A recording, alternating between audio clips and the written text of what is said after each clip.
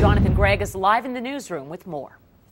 Benjamin Sabina was in court today accused of killing his wife Jennifer. Prosecutors say that he was stalking her and allegedly jealous of other men. A criminal complaint describes a very disturbing scene on the morning of Christmas Eve.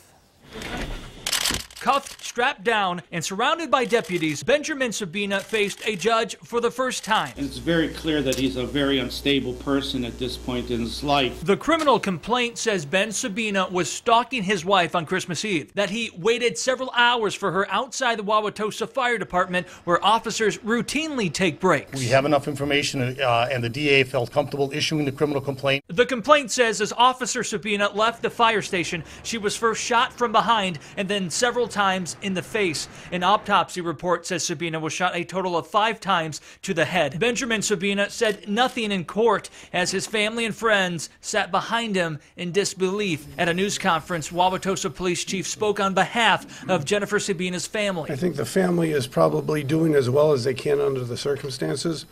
They are devastated, of course, as are all of us, by what's happened. Chief Weber also reflected on the officer Jennifer Sabina was. She was everything I could hope for in a young police officer: intelligent, energetic, willing to be of service, and wanting to be a great police officer.